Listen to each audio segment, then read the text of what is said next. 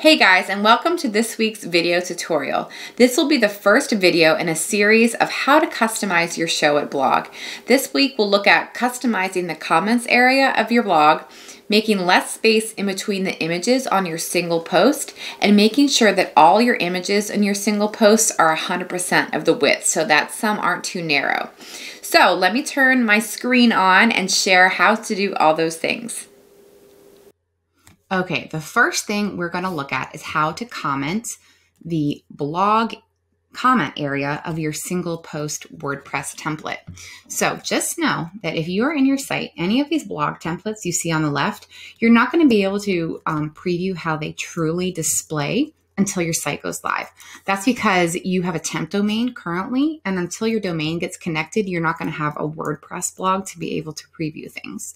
So you can actually request to get a temporary blog so that you can preview how your blog and single post will look before you go live. So I would recommend doing that so that you are able to do this customization here. So that being said, I just have one of my templates open. I have the single post blog template open, okay? So I'm going to go show you what this looks like just in the preview area. So this is what I'm talking about. This is just the temp domain, kennedyjames.showit.site/single post, right? So this is literally the template from Showit, okay? This is not how it's going to actually display in WordPress. As a design partner, they've set me up with a test blog that I just use all the time. So I am able to preview what things will look like. So that's why you need that temp log. So by default, this is kind of how the comment area is going to look like, right? Like this isn't full width. It's real small. This button for post comment is not, customized to fit within your site settings. So I'm going to show you just how pasting a little bit of CSS code into your single post WordPress template can do great things. So you can download this code. If you go to ribbonandink.com/freebies, you'll see the Showit CSS blog comment freebie that you can download and copy and paste that code. And I'm going to show you how to do that. So I am going to grab my code. I just have an RTF file, and this is the code that's going to be included in the download. And I know this looks like a bunch of jargon and it looks overwhelming, but don't freak out. All you have to do is select it to copy it. And then you're going to go into Showit, go to your single post blog template. Over here on the right under advanced settings, go to custom CSS. Now you're just going to paste that code from that text file in here. Okay. And we're going to save it. All right. And then we're going to publish it. So what I'm going to do is go preview this in my temp blog. And to do that, I have to regenerate my theme in the temp blog that I have. This is my Showit Design Partner temp blog. So now it's been generated.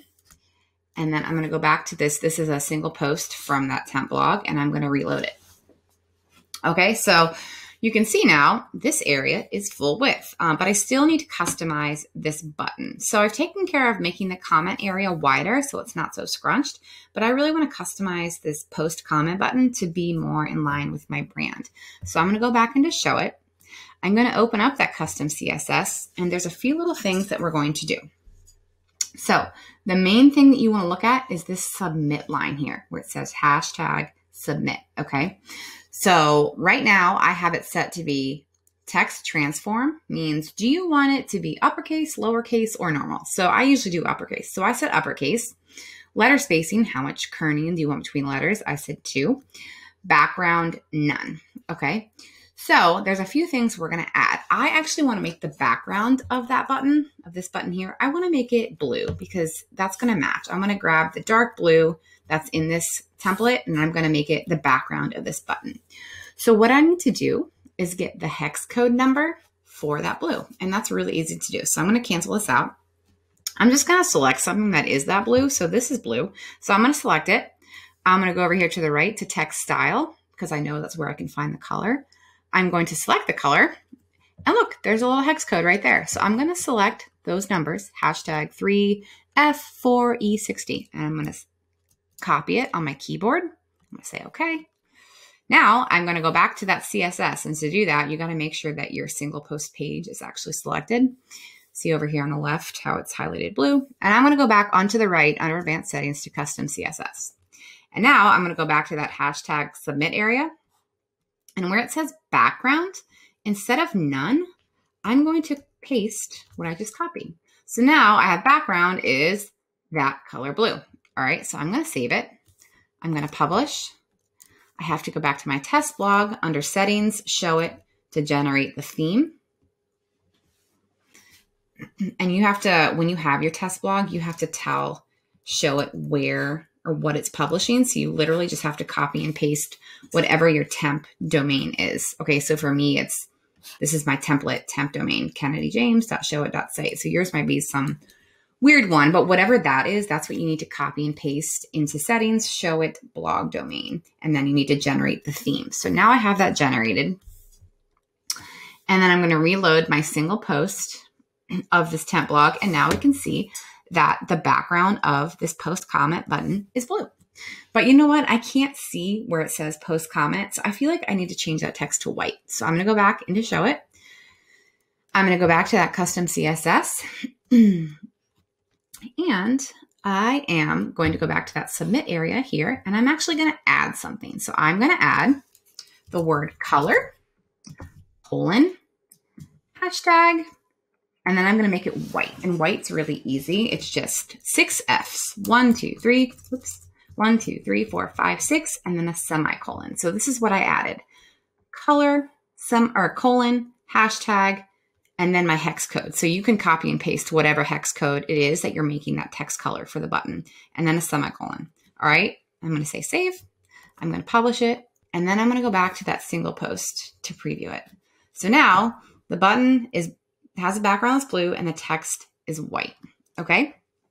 So that is how you can customize the blog comment area for your single post template. The key thing being that if you have your site and domain is published and, whatever, you don't have to do any of that connecting domain, you can just do this now to your normal site. But if you haven't published it yet and you're getting ready to launch, I would recommend getting the temp blog set up so that you can preview how things will look beforehand. But if you're already set up, just go for it. So that is how you customize the comment area of a single post blog template and Showit.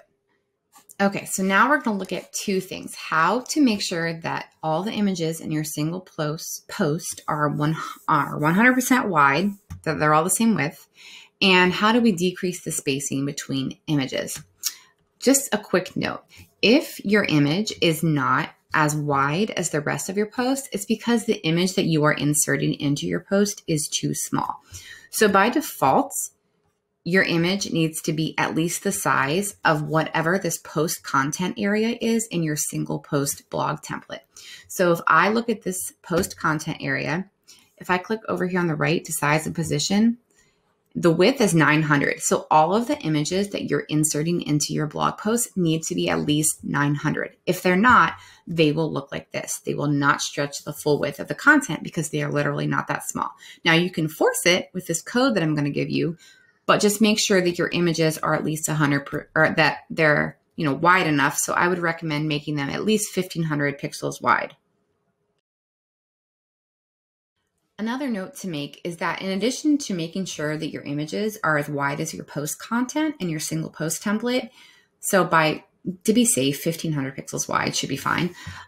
You also want to make sure that when you're inserting images in here, that you're not putting a space after, that you're literally just entering them in. So you're not putting an image, enter, don't hit enter. Just literally put them back to back. Otherwise, this spacing code is not going to work.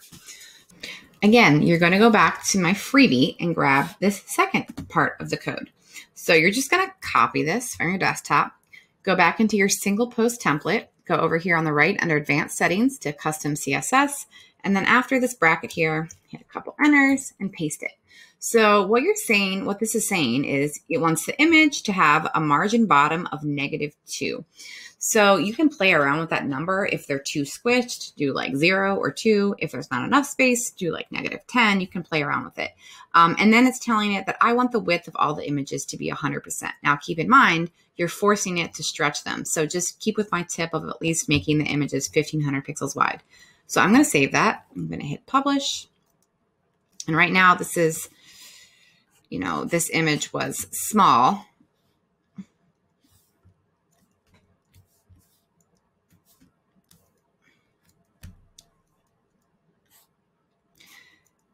So right now this image was small, but after adding this code in and generating the theme, it should stretch it to be 100% wide. So it did.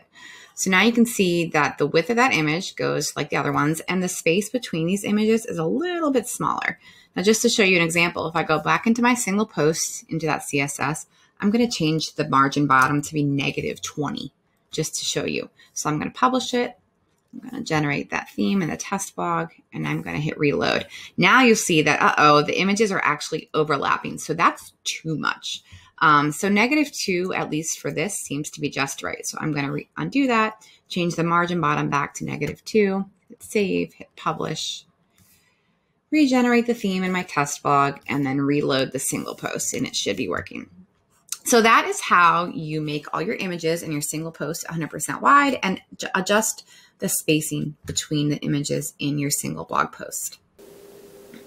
Thanks for tuning in this week, guys. Next week, I'll have a brand new video with some more blog tips for Showit. See you next time.